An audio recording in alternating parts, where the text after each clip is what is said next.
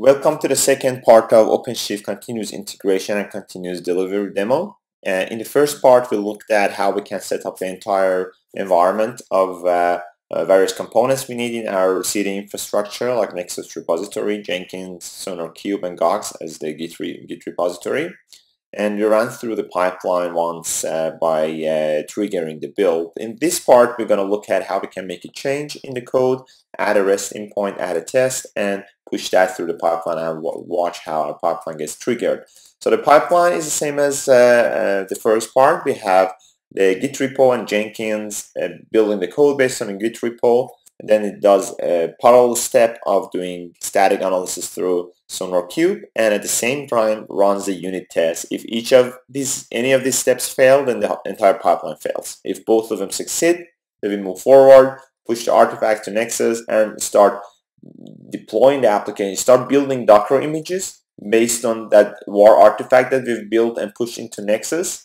OpenShift, in fact, is doing that for us. We just give OpenShift a WAR file that we have, and OpenShift through STOI process, source to image process, builds a Docker image based on that WAR file and layers it on top of JBoss EAP that this application requires, and it deploys it to the development environment.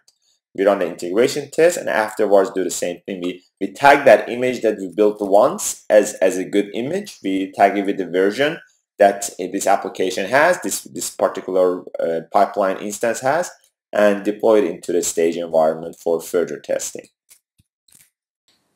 When we make a change in the Git repository and we want Jenkins job to get triggered, let's take a look at the Jenkins job. There are two options, or at least two options. One is to have Jenkins to keep polling the Git repo for changes on a specified interval every 5 minutes or 10 minutes and so on. Or have the Git repo to notify Jenkins whenever changes happen in the repository. We're going to do the latter to reduce the load on the Git server. It's generally not good to pull all the time every minute or so. So I'm going to copy the webhook to this build. It's under this play button.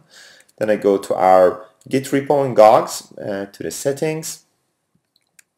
Under the webhooks, I add a webhook. Webhook is a mechanism that we use for triggering events on other platform whenever something happens on a Git repository. So here is my here's my webhook to the job that I want to use, and since this Gogs instance is running in a container, it can just use the service name to reach Jenkins. We don't need a complete route URL. Just send the push events whenever we have a push to the Git repo, and this is active. There we go. The webhook was added. So now we can go and run Developer Studio, the Eclipse-based IDE with some JBoss plugins on it that we can use for coding. Let's look at the Git view. We don't have any repositories. We want to clone this Git repository into our workspace. So if I go back to our Gogs instance and copy the URL to our Git repo, it's already copied here, host, and where it is, and it needs the credentials, and I'm going to use Gogs, the username and password that we had created, finds master, and it asks where to clone this. And I'm fine with that part. We add projects here. Can clone it in our project environment. Okay, it is cloned now, and we want to create a project and import it in our workspace now as a Maven project, so we can start coding with it.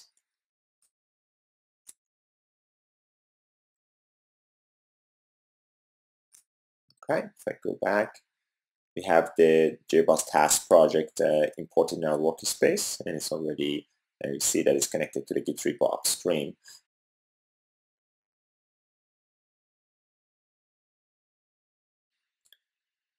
So we have a set of REST endpoints for manipulating tasks, like get the tasks, create tasks, delete tasks, and so on, all based on JAX RS. And we have a users resource, a users endpoint that gives the list of all the users. For each of this, we have a set of test classes also, unit tests that we run. We have the task resource test that runs a set of unit tests. It's all mock tests against the interface. You can run the test once. Okay, it's all green. It runs 3 tests. I have already added the user resource test with a test, but with a number of tests also here as well. And the test in this case is actually ignored, commented out. So what we want to do is we want to include this test. This is not a good thing. We don't want to exclude tests from our pipeline. So I'm going to remove the ignore so that we can run this test as well as a part of our pipeline. So we have made a change now. I'm going to commit the change in to Gox. Included user endpoint tests. Commit and then directly push it into upstream repository. Okay.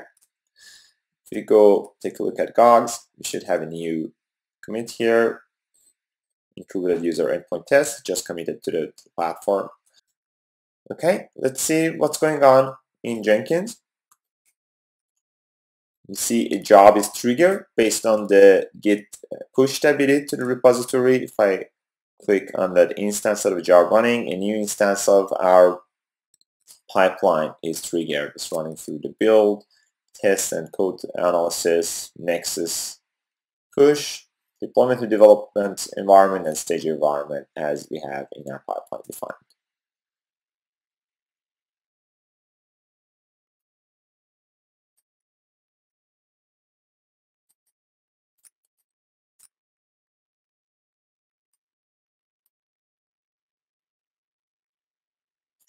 Takes a few seconds to run through the pipeline.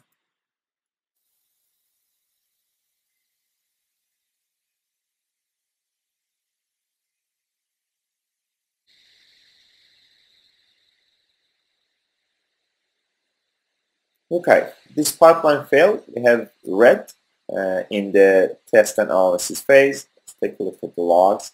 What's been going on? In the test phase, one of our tests has failed in get user sorted by tag. That's exactly the test that we just enabled. So there was a reason because people had ignored that test. Let's go take a look, see why this test failed. Go back to the repository, to my IDE. And if I run this test right here inside the IDE, see, yes, that fails the same way. What's the message here? We have expected user 2, but the actual value was user 1. So in this method, we get the list of users from the user's endpoint, and we expect them to be ordered based on the number of tasks that they have created, and the order we get back is not correct. So let's go take a look at our method, and that's the problem. So we're getting a list of users, and we had some code that sort this out based on the number of tasks, and this part is commented out, and that's, I'm guessing, causing the issues. I'm gonna uncomment the sort function. Let's run through this test once more. Well, it's all green. Super. Let's commit the change to GitHub to Gogs.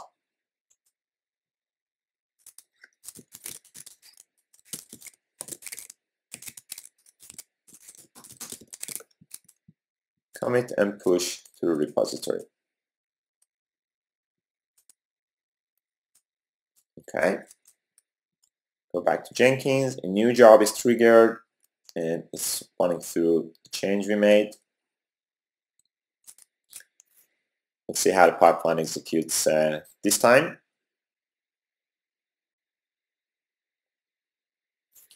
Also get some metadata around the job execution, how many commits there have been in this particular run of the pipeline, the exact hash code and shortcode of the commit, so we can track that, which resources have been touched.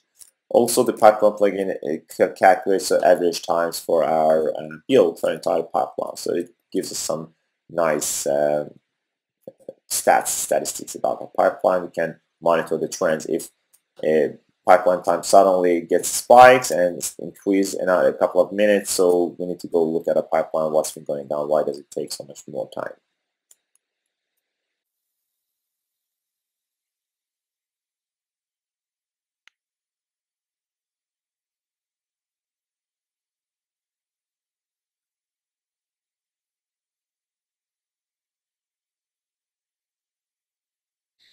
Well, this one, it went all successful. So that was the issue with our build, and since we fixed the test, all the tests have been successful, all the fours, and build success. And our sonar also see that it has done successful analysis. We should have better code coverage now since we enabled a test. This was red before, now it's a little more orangish. It's got a little better. And, the user resource is very green and task resource is a little slightly less green.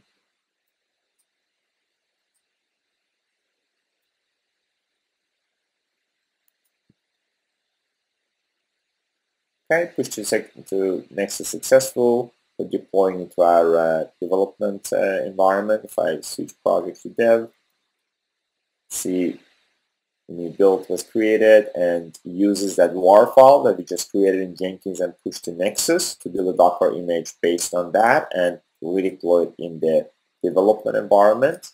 Deploy successfully, bring in the container up, and it also did the same in the stage environment since the tests have been successful. So we got a new instance of the container running in our stage environment. So that's about it from today's continuous integration and continuous delivery demo on OpenShift. Through using Jenkins, Nexus, Gogs, other components, Sonar, all running in containers OpenShift, you can do end-to-end continuous delivery pipelines that trigger actions on OpenShift, and the entire infrastructure also can run on OpenShift like you see in this demo. Thank you for watching this.